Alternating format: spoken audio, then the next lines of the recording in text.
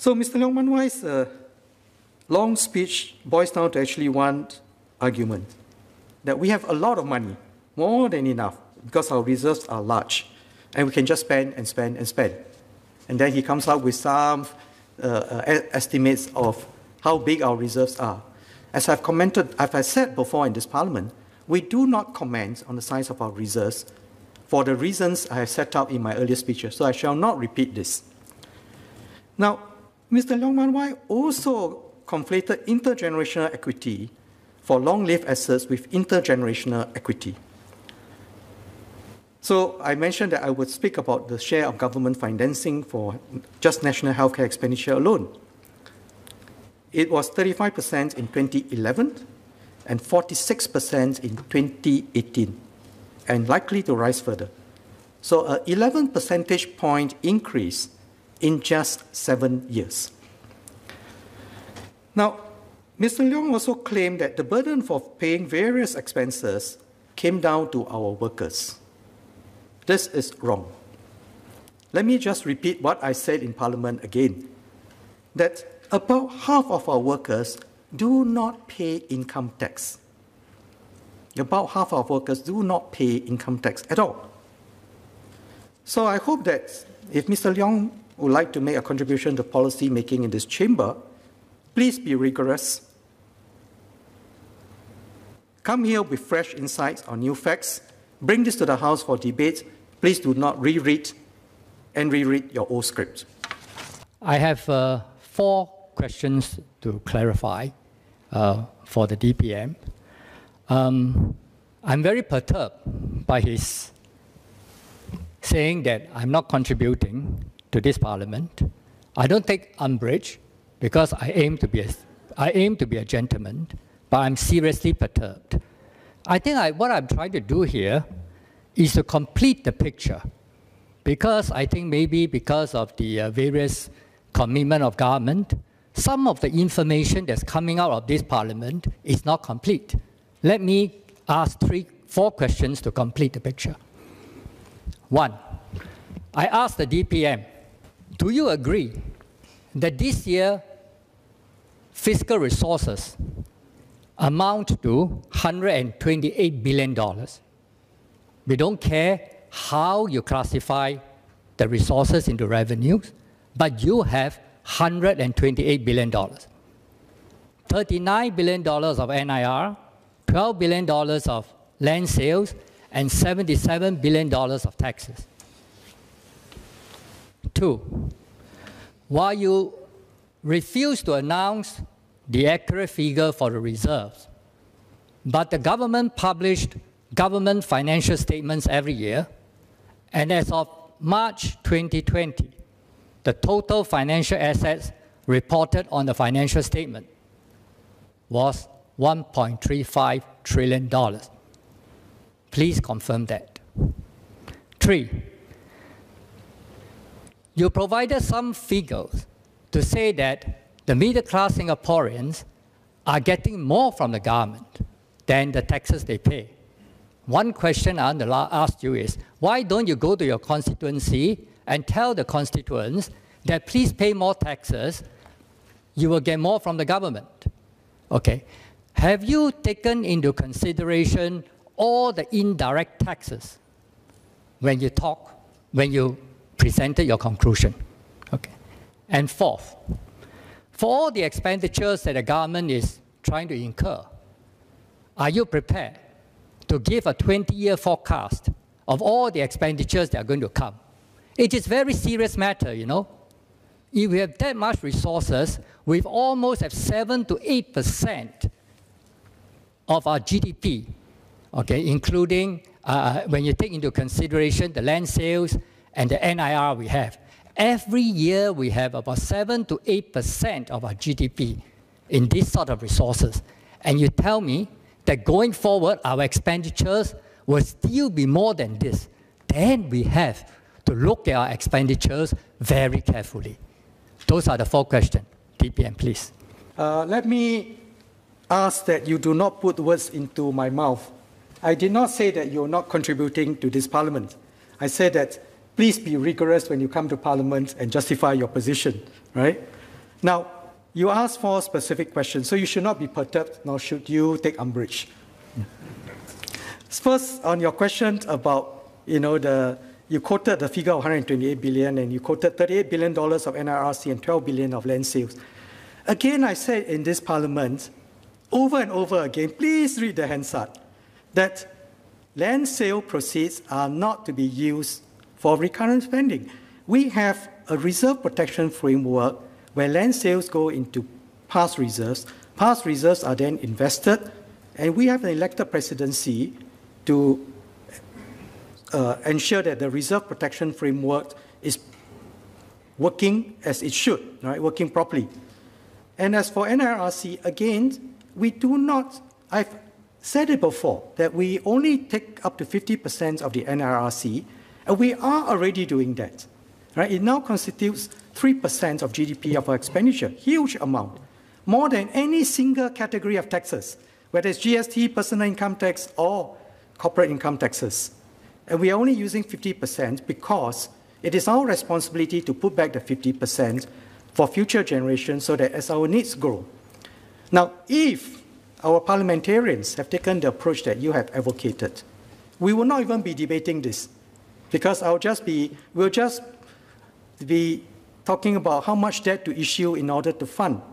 And my numbers which I've quoted on how the OECD, many of the OECD countries, the average is 80%, right, of the debt to GDP, and how that has increased further. So please look at your figures carefully. And second, you asked me to confirm whether reserves in the gross financial statements are correct. Well, the statements are prepared and are correct when we publish it. But whether this can be spent is a separate matter. Now, third, you said, the third question is, I made the claim that, ask me to go to my constituents and make the claim that the more taxes you pay, the more benefit you get.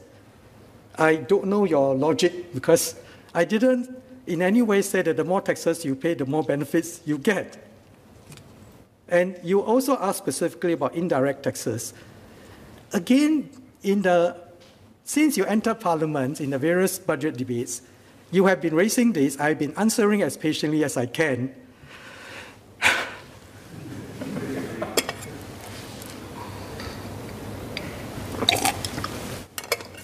I hope that this will be the last time that I will answer this.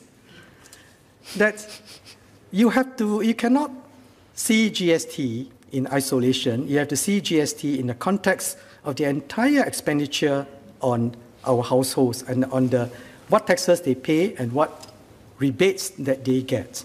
And again, all my numbers, I stand by all the numbers I have used in my past parliamentary speeches. So please do your homework and check it out. And finally, you asked me, am I prepared to prepare a 20-year expenditure forecast of all that is to come? I am not, because just 2 years ago, I would not have predicted that we would have faced such a generational crisis, that I had to go to the President to touch our past reserve, to unlock our past reserves for it to be used. And $53.7 billion is not a small sum. Okay? So any projection that anybody claim to have the foresight to project 20 years, I'll say, better don't trust that person. Even 5 years, I cannot tell you what exactly will happen. But for recurrent expenditure, we can project. We can project how much our healthcare costs will be going up because it is our responsibility to provide for that. We know globally what's the trend of how aging affects healthcare costs. And what we don't know is what new treatments will come out, how lifespan will continue to grow, what kind of new drugs, new treatments, approaches will come, and therefore how healthcare expenditure will rise. So even whatever numbers that Minister Gan Kim Yong and I have been working, we are always conscious that this represents, in a way, a lower limit, that we have to provide at least for that amount, which is why I have argued that we need to raise the GST from 7 to 9%. So please think about it carefully. And for you to argue that where 78% of GDP equals to NRRC equals to land sales, your numbers are just completely off. So I hope that you take your parliamentary duty seriously and that you do your homework before you come and debate us on the numbers. Okay, I'm also speechless. Okay, all the numbers that I'm saying are backed by research. Okay, so what the DPM has said just now, can I confirm again, that you agree, first, we have $128 billion of fiscal resources this year, but you define and you classify some of it in the revenue, some not in the revenue. So the government is doing that different classification from what we see as total resources available. Okay, so that I take Mr. it. Leong, can I suggest we cover new grounds? I think whatever DPM has explained, he has explained. If you are holding to your position, you're free to do so, but if you can have new insights, we can move on. No, Mr. And not Speaker, repeat the same ground, Mr. please. Speaker, that is very important. You know, what DPM is saying is whatever he say is facts. Whatever we present as an alternative view is something that can be brushed off.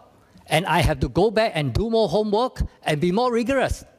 That is, I don't want to take offense, something that I think that's not professional. So you will have a position, you disagree with DPM, and we can recognize that. Okay, okay. Right? Yes. So do you have new insights that you'd like to share with us in Parliament? Okay. Apart from going over the same ground. DPM just now said that he could provide the recurring expenditures that's expected over the next 10 to 20 years. If I may request that he provide us with that so that we can scrutinize. Mr. Leong, he replied as to how he wants to approach that. There's no point repeating the same question because you get the same answer. But I'm asking for a commitment. DPM has replied and said it's not able to provide you the projection for the next 20 years because it's hard to project what the future will be. But he did say that the recurrent expenditures are possible. But some expenditures, like the COVID expenditure, there, of course, it's not predictable. But some are possible. So I'm requesting whether he can provide those that are possible.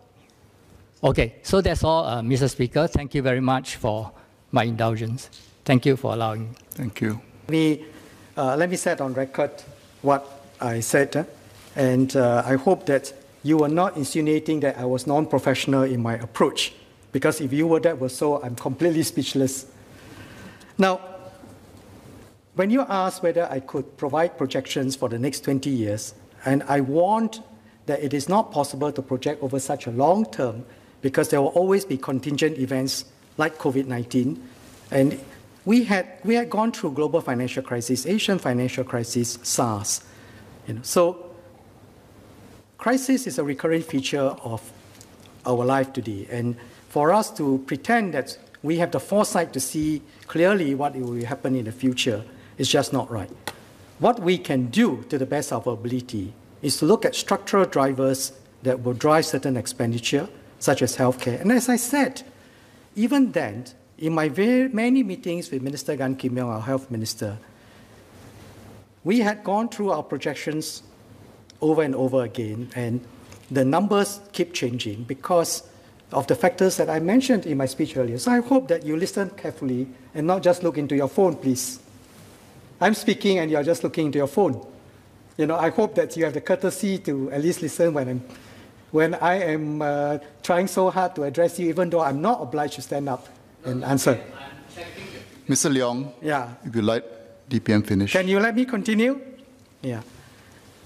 Now, let me also want to make the important points of why I had to stand up to say this. It is not my classification or the ministry's finance classification, that this constitutes revenue available for spending. This does not. We follow international standards. And this have been agreed. It follows the international standards set out by the IMF, and the IMF provides for a range of ways in which certain expenditures can be counted or not counted. because the structures of governments in different countries are different. Some countries have different layers of government. They have state, they have national, they have state government, they have city government, and what constitutes public spending will all have to be aggregated properly in order to make useful comparison. And in Singapore's case, we have made it very clear, including during our IMF 4 consultations, that we abide by these standards. We've always taken the same standards and reported our numbers consistently as to what it can spend and what it cannot spend. So please do not confuse the public that the government arbitrarily decides on what can be spent and what cannot be spent. This is a very serious allegation, which I hope you take back. DPM, I'd like to clarify again. I don't think the definition of NIR, the NIRC, all these are IMF definitions, you know. Can you provide documentary proof on that? Of course they are, Mr. Leong. Of course they are not IMF definition, because which country in the world has NIRC? Okay. Tell me. Okay. Then inside the budget and the financial statements, there is a table about total receipts and about total receipt. And the total receipts inside there includes what we call cash flow. Okay? So if you use the cash flow, the budget deficit will also not be so big. So again, you are defining... No, Mr. Leong, I do not want to waste members' time on this. Let me first say that it is the IMF does not stipulate that, you know, what is NRC, what constitutes NRC, etc. It has a set of clear principles as to what will constitute proper spending, all right, and what can be counted, what cannot be counted, and so on. And because we are in a net asset position, we're not in a net debt position, debt servicing costs and so on, as I said in my speech, instead of us using current revenue to pay for debt servicing incurred by earlier generations, we have been in an extremely fortunate situation that we inherited that legacy, that reserves from our forefathers. And I hope that every one of us in this House and in Singapore will abide by that principle, will understand that the need for us to remain prudent, that we are a tiny red dot with no natural resources and for which you are subject to the vagaries of the global economy. So we are an extremely open economy as well. So I will just end there, because if you have any further question, you can file a PQ and we will answer you.